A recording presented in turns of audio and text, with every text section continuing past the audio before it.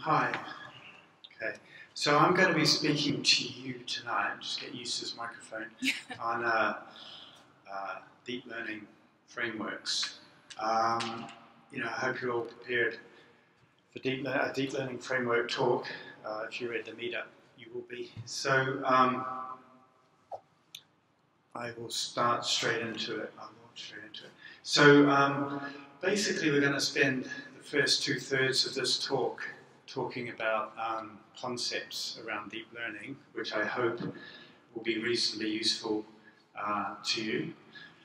And then the last bit of the talk, we're just going to have a quick look at some of the deep learning frameworks out there, some of the open source deep learning frameworks. So I hope that meets your expectations, and then we'll take questions at the end. Okay, so the first thing I'll say is the first disclaimer, if you're expecting maths and code, there's going to be none. This is just about concepts, which some might argue is kind of the hardest bit to get your head around. If you understand the concepts, has always been my way of learning things, then it's quite straightforward to put it into maths or to put it into code. So this won't be that. That's my next talk. Come on and see that. So tonight it's all about concepts. The big picture, so tonight we're going to be talking about deep learning frameworks. So the big picture is there's something called AI, right? Artificial intelligence. So what is deep learning really? Well, deep learning is neural networks. What are neural networks? Well, your brain is a neural network, right? So the big picture really is this thing called artificial intelligence. And if you don't worry about the word artificial, right, the big picture is intelligence, okay? So we're actually building intelligence these days, funny enough, using these things. So, the big picture is cognitive architecture. So there's more, what I'm trying to say is there's more to this thing than just neural nets or deep learning algorithms. There's this thing called intelligence, which uses neural nets, it uses deep learning, but it also uses other things too, right? If our brain was that simple, right, we'd have cracked it by now, but it's not. But deep learning is, it's a very, very, very good start, and we're kind of on the way, right? We're on the way to kind of solving intelligence, but we're not there yet. Okay. Then we've got the machine learning frameworks. Which I can divide into supervised, unsupervised, and reinforcement learning. Okay, so our brain works, whether we kind of think about it or not. Everything we do falls into one of those three categories. So supervised learning is when we have labeled data, where we have stuff that is taught to us. We have when we're children, we have parents, we go to school, and we're taught stuff. Okay, that's labeled data. We're taught, we're supervised by our parents and our teachers. We also stumble about the world ourselves, little babies crawling around on the floor, bumping into stuff. That's unsupervised learning, there's no one there. We're just learning. We learn as we go, trial and error. And we do it, right through life. It's not someone just holding a hand. I'll go out and try something new on my own. That's unsupervised. Yeah? And then there's reinforcement, which is good old-fashioned, reward when we get something right, and a penalty when we make mistakes. Okay, and again, that happens right throughout life as well. So machine learning frameworks basically encompass all of that, but we do it on a computer. Okay. And then finally, the deep learning frameworks, there are the bits that we're going to look at tonight. Those are specifically neural networks. Okay. And there are two types. There are biological neural networks, and there are artificial neural networks. We're looking at the artificial type tonight, which are a heavy approximation of biological ones, because the brain is quite complicated. So I hope that puts that in perspective. So I've kind of talked about this a little bit. What is deep learning? There's lots of words. I mentioned biological neural networks, I mentioned artificial neural networks. So what is a neural network? Well, it's basically a layered architecture of nodes. And on each node, you might want to call that a neuron, okay, in the brain. But each of those nodes does some kind of calculation. Okay, so basically, the setup is this. We have data, right? We live in a world where agents operating in an environment, where people living in the world, and we have a constant flow of data, whether that's vision, photons hitting our eyeball, our retina, passing through this layered network of neurons in our cortex. Okay? So deep learning is the artificial approximation of that. It could be sound waves hitting our eardrum, again getting converted in the cortex. Surprisingly enough, these two seemingly very different processes, sight and sound, vision and hearing, the neural networks are exactly the same. So the actual information processing is done the same way, whether we're listening to something, you're listening to my talk now, or you're seeing me, okay, in the brain, that's being processed by the same architecture in the same way. So the physics is the same, the maths is the same, the code is the same. And so deep learning architectures are all about that. So you've all heard of DeepMind, winning at Go. We'll get on to more specific. I mean, I could end my talk now. Yeah, you all know about deep learning, biology, and artificial neural networks. There's obviously a little bit more to it.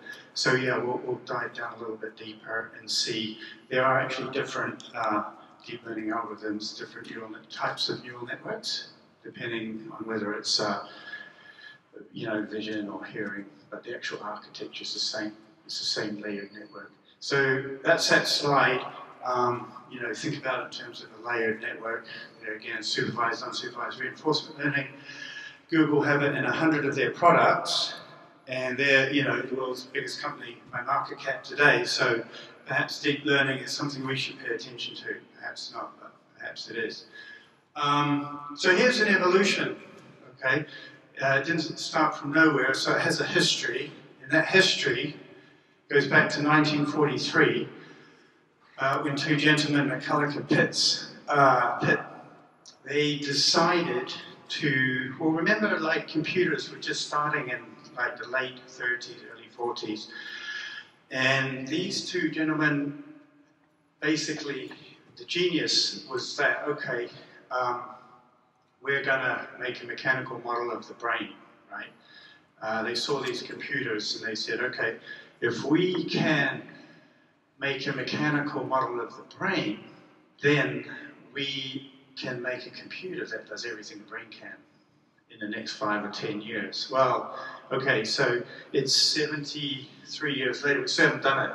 Okay, they're a bit optimistic, but they had that first thought, which is the important thought. So they are kind of credited with starting this whole ball game, if you like. Artificial neural networks started with these guys. And you can read their paper, it's online, download it. So then there's something called the perceptron, where they did the mathematical, basically, formalism. Obviously, no one's really done it because the brain's really complicated. But they wrote down some differential equations to say this is how information is processed. This is how everything is processed.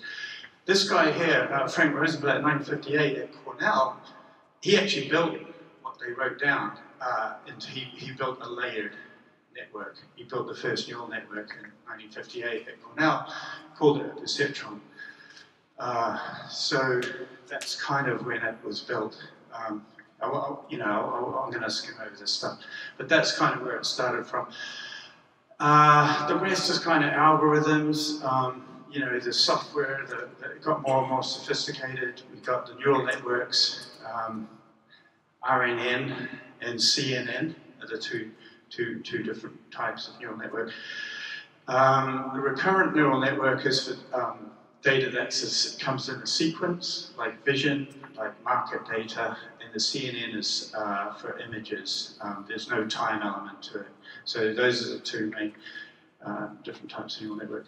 And the rest are kind of little landmarks. These are all papers, these are all people who came up with the ideas first, like Jeff Hinton came up with something called a restricted Boltzmann machine, which is a type of neural network in 1999. He now worked at the University of Toronto, he now works at Google. They bought his little company, just as they have bought a lot of little companies from academia, as have Microsoft and IBM and Facebook. So yeah, it's a good thing to be a professor in a deep learning department right now, because you'll probably get bought out for quite a lot of money. So, and so on, right? So up until today, 2016. So yeah, we're in full swing with the deep learning companies and deep learning, putting it into practice, building code. So the rest of my talk is going to be on kind of the concepts behind it. So I hope that gives you kind of a high level flavor. Now we're going to dive into a little bit to these concepts like restricted Boltzmann machines and things like this. Okay, so that's just a title slide really. We're not really going to look at that. It's just a title to whet your appetite. So, as I mentioned earlier, data sets.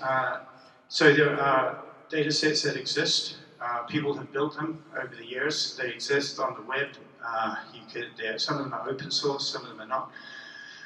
A couple of some of the more famous ones, if you like, the MList, which are a set of digits here, which you feed into a machine. There's 70,000 of them. And you know, someone's put them together, handwritten digits. Another one's called Label Faces in the Wild, which is, I think it's 13,000 faces. Some are duplicates that machines can look at and do things with using these machine learning algorithms, these neural networks, these deep learning algorithms. So we start off, we don't have anything unless we have something to feed in, right, to the machine, into our brains. The processing happens with these deep learning algorithms, and then something is output. And that could be a classification. We could classify that as a face. It could be a cat, the famous example of Google recognizing a cat, the Google brain, without anyone telling them what a cat was. It could be, this is a number 9, and the machine knowing that's a 9. Okay. So these things aren't self-aware, but they're intelligent. Okay. Self-awareness is another level which we won't be talking about. So we're just looking at basically feature recognition and intelligence in that respect. Okay. Not really about the machine being self-aware. Or I've seen a 9, or, you know, I've recognized a face, you know, I feel something. Although, you know, as silly as that sounds, it's sort of something that people are considering as well. When will these machines become self-aware? You know, if we've got a neural network that can do everything else, suddenly it becomes, okay, so what, you know, what does it mean to be self-aware? So, you know, it kind of gets to these deep questions quite quickly. But so far, you know, none of the machines, as far as we know, at Google or IBM or any research lab, has become self-aware. Although, I mean, it's something I'm interested in, you know, what is that thing that will create self-awareness? I think that's a reasonable question to ask today. It might not have been 10 years ago, but I think we're probably getting kind of close to be able to ask questions like that sensibly. Okay, so here's our layered network. Okay, that's a multi-layer perceptron, and that's just like a diagram. Again, there's layers and nodes. Just going back here. So here are the nodes. Here's a layer. Here are the nodes. These nodes correspond to neurons in a biological, in our neocortex. So these are multi-layer perceptron. So the data comes in here, okay, incident on this layer, gets processed one layer at a time, and comes out at the output. And if this was a face or something, what you'd see here is kind of like pixels would be incident here, and then it would make the next layer of abstraction. It might see lines, and then this layer it might see shapes. This layer it might see the whole image and context of the background, if it was, say, a person, and it would output person. Or if a set of pixels representing a cat came in here, again it would lines, eyes, cat, output cat, if your neural network was working. Okay, so that's kind of what's happening. Sounds fantastical, but that's how it works. And that's how the brain works. That's how our brain processes this information as well. Okay, so we have layers and nodes. Now each of these things here, these connections, right? These are like, in the brain, the neurons, axons, and the connections between the neurons is we have about 100 billion neurons in the brain and about 100 trillion connections between the neurons. And so there's about 1,000 of these per neuron. And it's the same thing here. How this thing works is by adjusting the weights of these connections between the nodes or neurons, and the weight will actually determine if that's a cat or a dog or a person. And in the brain itself, once you have tuned this to a cat comes in and the output is a cat, these weights won't change. They will change. You initialize them to any initial value, and then it will converge. We'll see a little bit how that converges, how we set these up to converge. Once it's converged, these weights won't change, and in a sense, that's a memory. That is the memory, and that's how it works in the brain too. So these connections here, basically, essentially, is what a memory is, in fact. Okay, so it's quite interesting to map it to the actual brain, I think. Yeah, so the activation function. So I mentioned softmax here. So each one of these nodes has an activation function in it. Each and every one. There could be billions of nodes in a big neural network, and there could be dozens of layers. You know, the big Google network and other companies like that. You know, so in each, okay, so that's just kind of, you need a lot of processing power. But within each node, each single node will have an activation function, which is like the letter, it's a sigmoid, or the tanh logistical rectilinear unit. I don't know how many people, I can't assume that, you know, you did maths at university or whatever, but if you have, you recognize these as this shape of function here. And what that does, that takes a value between -1 and 1. You can't go outside of that range. So that normalizes the information coming in between -1 and 1. So the information comes in from the weights, it's summed. If it's above a certain threshold, it allows it to pass through. If it's not, if the signal's too weak, it will drop it. And so that path will not be activated. If it is above a threshold, it will be activated, and that will strengthen that connection, which is how it works. Okay. So this activation function is basically a sigmoid. This rectilinear unit here, that's what that ReLU stands for, is actually it's between 0 and 1. So the shape of the graph is a line on the x-axis and a 45-degree angle. So it's not quite that. And the reason they do that is because it converges quicker. They found, I mean, for many years they used these sigmoid functions, and then someone said, yeah, let's try a rectilinear unit function, and it worked so much quicker and more efficiently and better. So this is kind of like a standard thing today. People don't really use sigmoids and tanh anymore in the last 5 years. There's a little bit of history for you. Yeah, the softmax function is just the function at the activation function at the last layer, and it's the same shape as well. Okay, so that was that softmax. Normalized exponential. So it has a special name. We give a special name to the activation function on the output layer. We call it the softmax function, but it's simply that. Okay. Right, so it's these things, the signals are optimized. by different algorithms. And what we can find is that if we're not careful, we can overfit.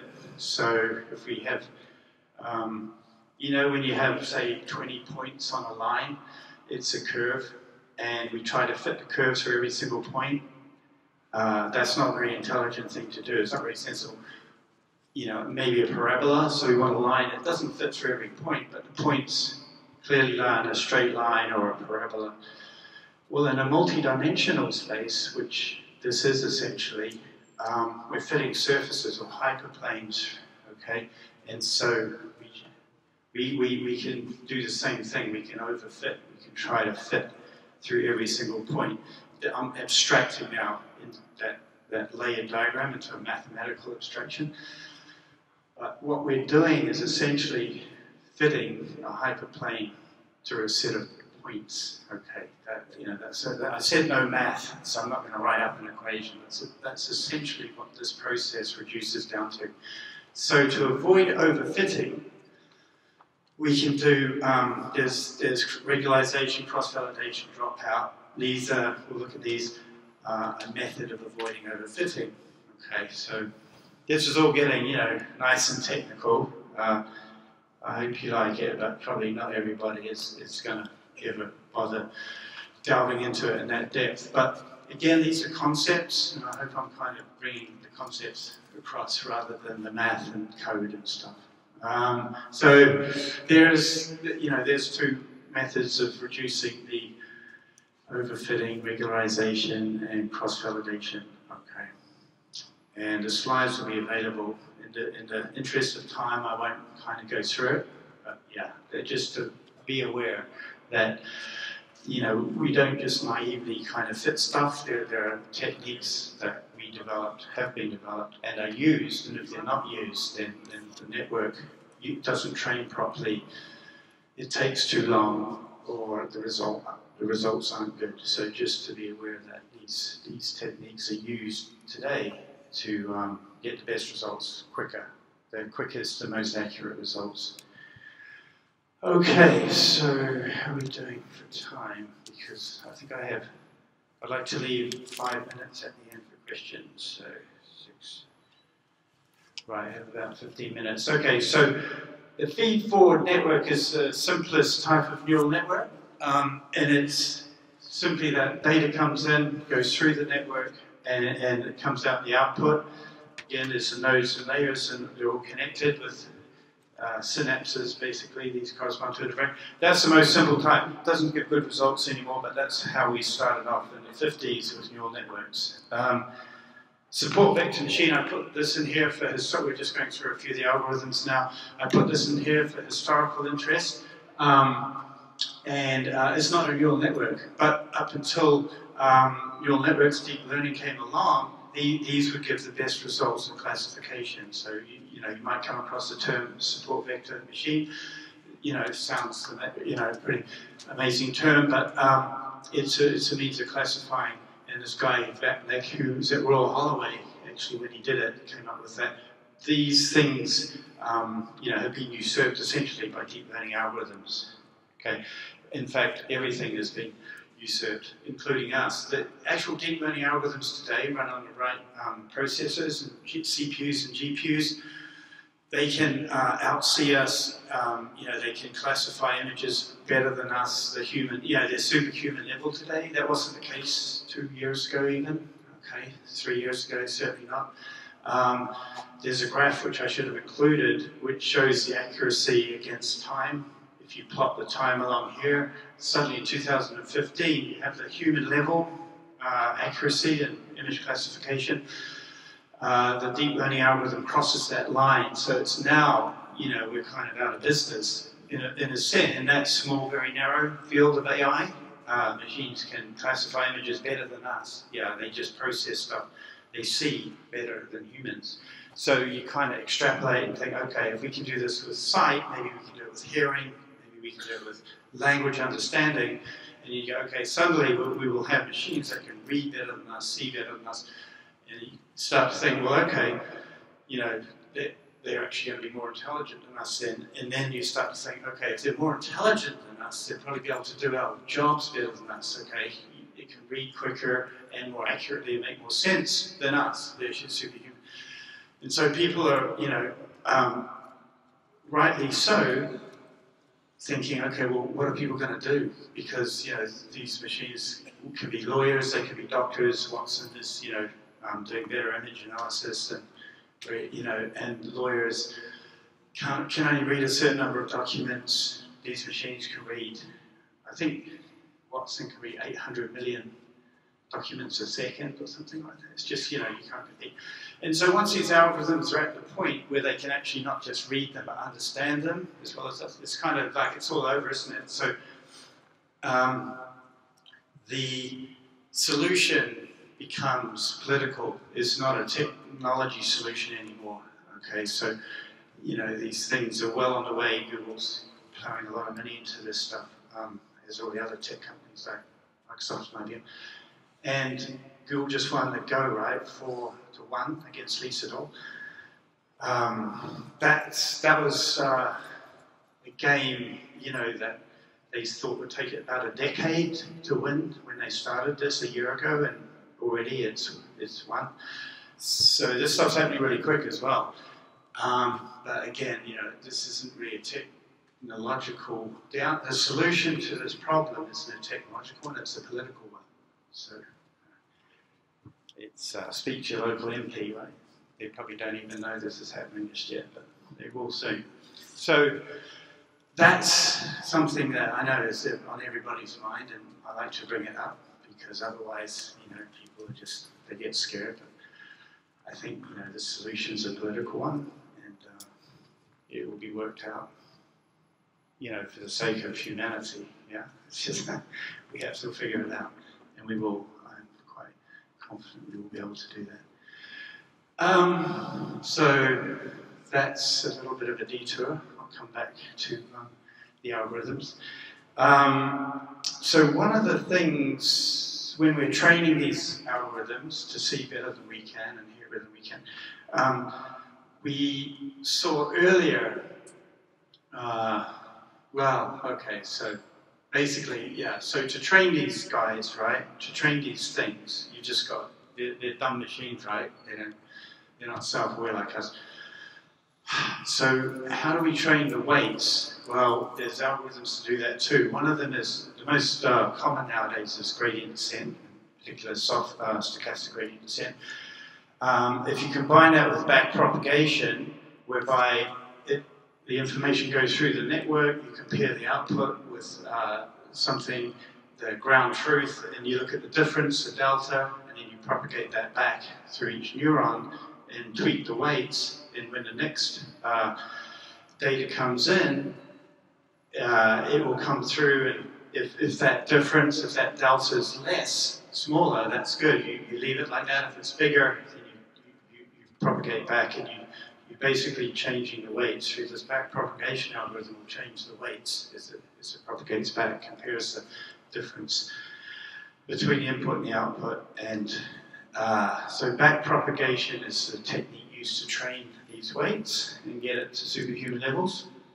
I put something here on Markov models. Markov models were been around for 100 years, probably, almost.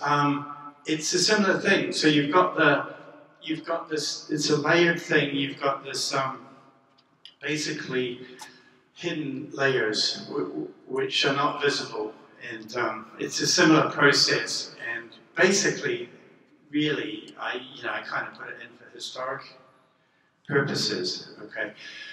These things aren't really Markov models. People are kind of looking into, how similar, if any of the techniques used in Markov models can be used in deep learning. So far, it's not really something. Personally, my opinion is that they won't be needed at all. But I kind of put it in because up until a few years ago, Markov models were kind of hidden Markov models. Were the state of the art, but I think now with all the backpropagation algorithms and stochastic gradient descent, these things will be seen as an approximation, if you like, to these deep learning algorithms. So this is historical, and you can skip over it if you want. Okay, so we're coming up to the end of the concept. So quickly, restricted Boltzmann machines and autoencoders. Restricted Boltzmann machines are simply two of those layers joined together in a particular way, which Jeff Hinton came up. Suddenly it improved accuracies by 5 or 10%, which is why they're important. And you stack a bunch of these layers together, and that's your neural network. These are just techniques. You can read the paper if you want. If you're mathematically inclined, you certainly can do that. If you're not, it will just be total gobbledygook. But these are papers that were written in 1999. The autoencoder is when you make the input and the output layers the same. I'm just going to kind of skip over this stuff a little bit because we're running out of time. But yeah, okay. So a couple more things there. Yeah. Dropout, loss function, max pooling. Let's skip, I'm just going to skip that. You can read that in your own time. Because there's a little bit at the end I wanted to get to, which is probably more important to close the story. Convolutional neural networks, I mentioned, those are the vision deep learning neural networks. Recurrent neural networks are time series, like speech, anything that's a sequence, which can be market data. Speech is a sequence, is a time series. Code, you know, writing anything that's a set text is a sequence. The interesting thing is that these neural networks now can actually generate sequences, not just input and understand a sequence like a sentence, but they can actually create sentences. So they're starting to write stories, and they're being used at the minute in journalism to write sports commentary on, you know, basic stuff like that. They haven't. They can't write like fiction, good fiction yet, like Shakespeare, but these are all goals that, you know, it may sound weird, but yeah, they'll be picked off one by one, probably in the next 2 or 3 years. So we can expect to see, you know, these things actually generating stories, and there is one that's, oh God, there's some comedy, American comedy, and a series of like Friends or something, and they're just getting a whole bunch of them and throwing them into these recurrent neural networks, and they're basically producing comedy shows, right? There's another one where they feed cooking recipes into a, you know, a robot basically, and the robot goes away and cooks it, right? Actually physically moves around the kitchen cooking it from that. So these are learning algorithms. They're general purpose learning algorithms. They start from scratch. They're just trained on data, just like we are as children when our mum teaches us how to boil an egg, same thing. So using these recurrent neural networks, yeah, I mean, it's amazing, really, but pretty amazing stuff. So the state of the art, though, is LSTM, long short-term memory. So yeah, I mean, how do we do it, really? How do we cook an egg? You know, we don't think about it, right? But people are starting to now. When we're building these things, you really have to understand how do we teach a machine to cook an egg, right? What's going on in terms of memory? How, you know, in terms of that sequence, when we learn, just learning from data, what's actually going on? What do we need to happen inside our brains, inside the machine? And it turns out memory is very important. We have something called working memory, which is about, I think we can, you know, telephone number, we can remember about 7 or 8 numbers, and we can't anymore. And there's now and again you get super gifted autistic people who can look at a scene of London and paint every single building. Very rare. That's because they got more working memory than normal people. And so we can build these machines now that have longer working memory, so that's how they become superhuman levels, because we can build them to have more short-term memory, if you like. These are the state-of-the-art machines. These are the machines that will produce novels shortly and understand text. And then this neural Turing machine, which DeepMind came up with very recently, which uses external memory as well. So yeah, basically, you know, the human brain is evolved, right, through evolution over billions of years. And it's evolved to what it is, but we can actually take that process over now, and we're actually building stuff with different types of setup. Although we're using the same architecture, we can give it more short-term memory. We can do different things. So that's how we're building these things that can see better than us and understand things better than us. Okay, which evolution has done a pretty amazing job, right? But it's sort of we're taking over from evolution and building it, from the ground up, if you like. These companies like DeepMind, their mission is to solve intelligence, and if they solve intelligence, then they can solve every other problem too. They can become scientists, they can unify the theories of physics, they can, sort out, world poverty, they can do whatever problem is outstanding, pretty much. That is the goal of DeepMind, and that's actually a serious goal of DeepMind, in the next 5 to 10 years. So, finally, the actual framework. What do these things look like? Well, we can go on to these are open source, so they're available to anybody. If anybody's interested, some of you may have already done this, you can go to these sites and download the software onto your Mac or your Linux machine. Some will run on Windows, most of them are Linux-based, and you can throw data at them. You can go to the MNIST data set and load it into these frameworks, and you can do some analysis tonight. I mean, this stuff isn't mystery magic. This is here now. You can use it. These companies like Google and Microsoft have very generously open-sourced all of their deep learning frameworks. Not so generous because they know that the more people that use them, doing university, and then in 3 or 4 years' time when they graduate, they'll be ready to go and work at Google because they've had 4 years of experience using these open source frameworks. So they all made a decision at the end of last year to open source all of their deep learning frameworks, which were closely guarded secrets until that point. And I see that as the point where the world changed, because now you and I can go home and use the same algorithms that Google use, right? And Microsoft use, IBM use to, generate all their revenue. You can go and use those same algorithms, but it's not completely altruistic, because if we're doing that and getting really good at them, then it's good for those companies. That was thinking behind it, but yeah, they really did open source all of this stuff last year, and that was a big deal. I think, in the big picture, and kind of historic that happened. I was very surprised when that happened, but it's happened. So here's some more. You can go and look at these, some specific ones, CNNs, RNNs, LSTMs. You can download them, throw data at them, and see what they do. Okay, finally, last three slides. Have I got? Okay,